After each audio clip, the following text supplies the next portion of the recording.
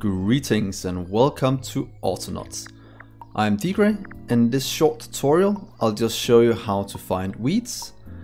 If you're anything like me, I have been quite unlucky with finding it.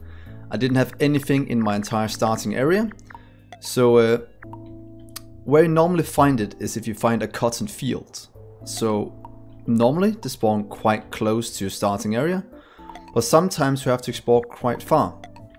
And in my case I had to run all the way over here. And as you can see, here we have our cotton field, and all the way around it is weeds. And the weeds are quite important for different reasons. You pretty much just dig them up with a shovel. I'll show you here. And then you can take them back and you can plant them in soil as well to get more to grow if you want. But weeds are important because they are needed for a lot of the tier 2 foods. So in my case I'm gonna go with the fish, since I think fish is quite cool and quite easy to get.